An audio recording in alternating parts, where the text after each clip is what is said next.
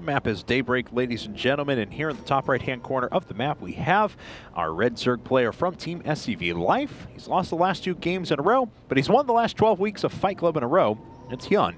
His opponent here in the bottom left-hand corner from MVP, down 3-1 at one point, but rallying back to tie things up. It's MVP Finale, our blue Protoss. So, Daybreak.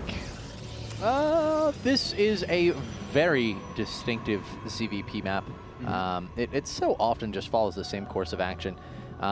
It's not uncommon for Protosses to take fast thirds, and if you get towards that 15 to 20 minute late game session, you know, of course, depending on what happens throughout the game, but if you make it to the Broodlords and the Mothership and all of these great things, there tends to just be about 37 spawn crawlers over towards that center expansion for the Zerg player. And then they slowly creep forward across and make an attack on the Protoss. And it's you know, it's because the end game expansions are so close to each other and yet so vital. It's very easy for the Zerg to use static defenses to slowly push across and have a powerful attack against a Protoss player. And ultimately, Protoss want to try to avoid that.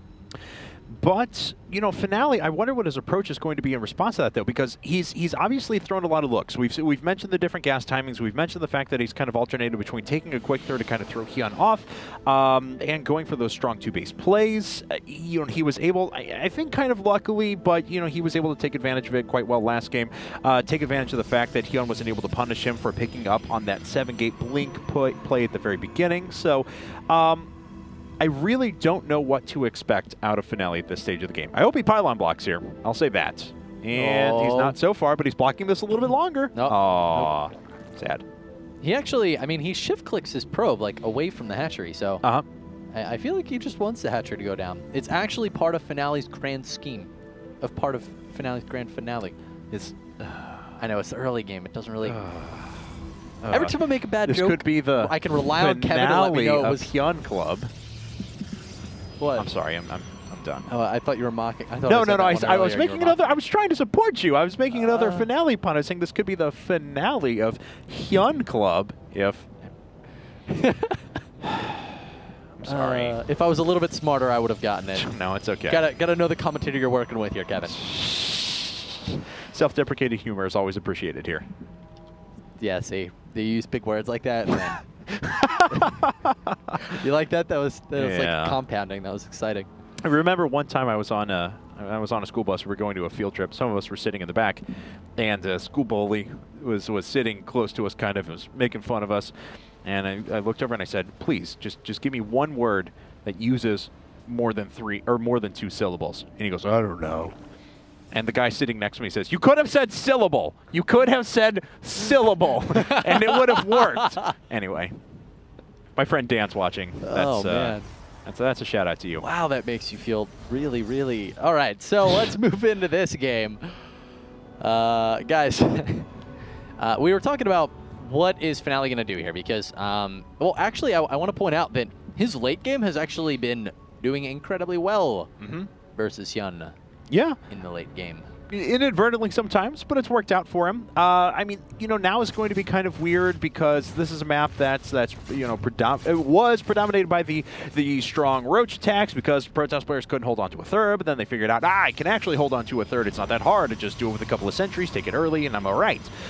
Since then, we've started to see that this map has, I don't want to say stagnated, but it's slowed down, as now we have a much more passive brand of play, things that go towards the back. Hey, see, there's the burning supply depot, as HyuN always does. And we start to see just kind of massive late game 4-base versus 5-base top tier tech pushes. And I would like to see Finale maybe try and throw that on its head a little bit and try something a little bit weirder. Well, the Robo's going down before +1. If we see a quick +1 after this, he's currently sitting on 4 gases, timed as if he could be going for some sort of all-in play, which of course are not weak on this map. There's the +1 coming out of Finale, guys. I would not be surprised if we saw 7 or 8 gateways all together here with a big push out of Finale. Of course, down the bottom right-hand side, we actually saw this at IPL 3 in Inori versus Stefano. It was a... oh my god, you're right. Yeah, it's an incredibly powerful attack. Yes, the metagame has certainly shifted, but you know, with the shift of a metagame, actually, you know, certain strategies become more powerful because people aren't expecting them anymore. You mentioned rock. You always like to mention rock, paper, scissors in terms of like greed versus balance play versus strong aggression and things like that. There's also kind of a rock, paper, scissors that exists in terms of the metagame too, because sometimes you'll see strategies that'll fall out of favor as they get countered by a new strategy. Well, then that new strategy becomes predominant and actually gets countered out by another strategy. Well, then when that strategy becomes predominant, it could actually be countered by the first strategy, and so you start to see this kind of cyclical process as things become more powerful at times. And now we can see, of course, what is that? Already Immortals are being produced. It's going to be the 4th unit that hits the field, and this may not let up for Finale here. So 2 gateways going down right now. And only 2. He is making more and more Immortals. And yeah, so here come the extra gateways. Now, I'm wondering, is this going to be a 2 Immortal, or is it going to be that 3 Immortal push? And you know, it is a big map, so you want to get across you want to be able to get across it in a reasonable amount of time. But yeah, even one more gateway going to be dropped down in a second, it looks like. There it is. Yep. 6. Oh, wow. This is going to be 7 gateways out of Finale for this push. Yeah, we're going to see a whole lot of sentries here in a second. And the Overseer sees... oh, so close. Sees everything. It sees enough. It doesn't see the 7th gate, no, but it sees 6 gates and it sees 2 Immortals. And there's the 3rd Immortal. So, yes, we are going to have that very strong 1-1-3 Immortal push. And HyuN, though, maybe this is where his tons of speedlings is going to be able to serve him well again. Well, you know, he caught Finale out of position that one time.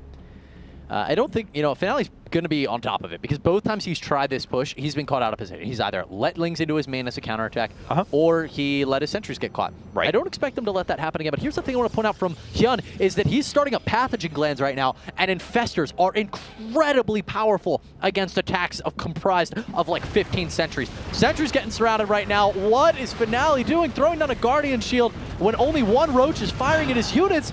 He's losing everything once again, loses every single sentry that was out there except that 1. He just got caught out in the open. And he loses that sentry even. I'm so sad right now, Kevin. Oh boy, HyuN. Oh, this is almost game number 1 in repeat. Yeah, it really is. Because, I mean, it's not the 8 gate +2, it's the 7th gate 1-1-3 Immortal, but I'm sorry, like, HyuN just built himself a massive advantage, guys. I mean, it's kind of hard to relate how big of an advantage this is. There's infestors coming out. Pathogen Glance is done. He can put on pressure. His opponent is never going to put up a 3rd. HyuN is in a magnificent position. Yeah, he could not be more happy at this stage. Finale, what can he do from here? He's penned in his base on 2 bases, while HyuN is taking a 4th right now down in that 5 o'clock position. Now, he is chrono boosting out the +1 armor behind all of this, of course, talking about Finale here. But look, HyuN this time is remembering to get his upgrades. That one critical component, which in these games where he's been behind, force field going to go down, traps a nice contingent of forces here, though.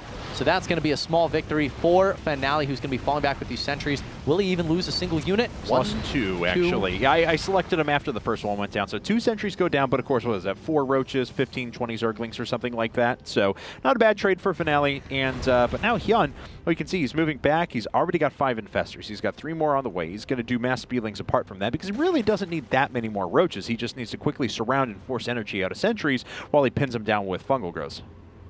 Yeah, this is an incredibly difficult attack for Finale to make succeed. I mean, we're 12.5 minutes at this stage. If he hadn't lost that first portion of forces, yeah, he'd be sitting on more like 135 supply right now instead of 117.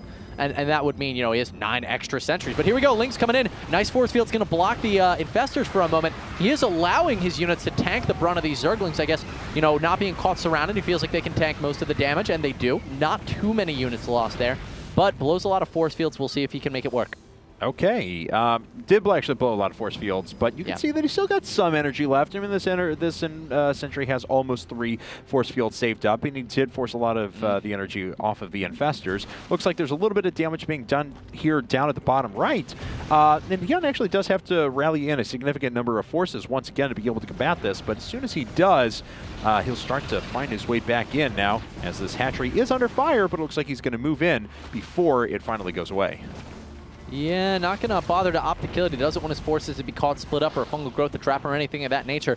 Notice that Finale has not grabbed a third, trying to throw down some force fields to catch units out of position. Catches only a few. These are actually hurting the Zealots right now. So many infested Terrans.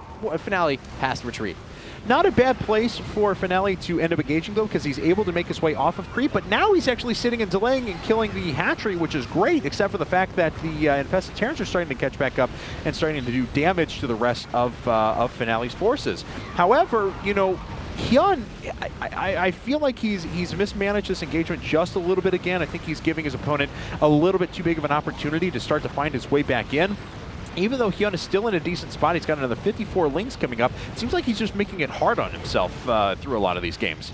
Well, there aren't really any force fields to go down for these 100 billion lings that are coming out compared to Finale's army. I mean, yeah, the supply on both of these players is not too crazy different. How much energy do the Sentries have, or the Infestors, excuse me? Not much at all, in fact. If Finale can get an engagement against the edge of a wall here, he could certainly kill this army, but he can't be caught out in the middle of the lane.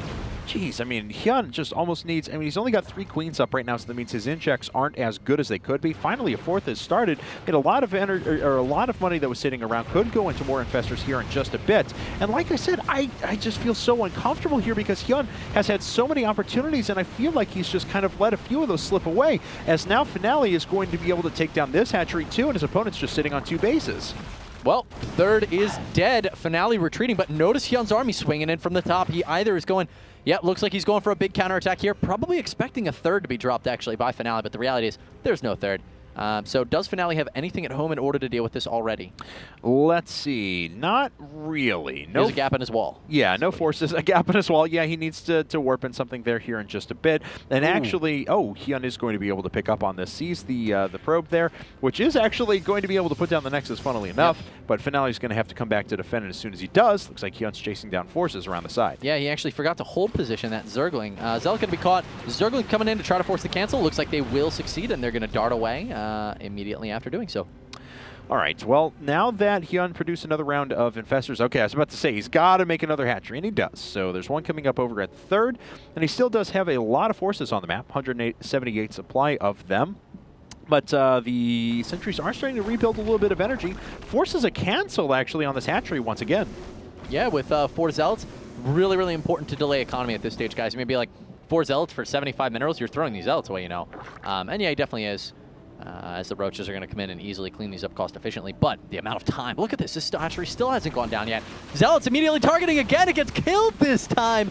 That made those Zealots worthwhile. 300 minerals for 400 and a 75 cancel, and several multitudes of seconds. Several multitudes, Kevin. Several multitudes. Yes. Man, that's at least 5. So let's see here. 2 times 2 is 4. All right. I'll give you.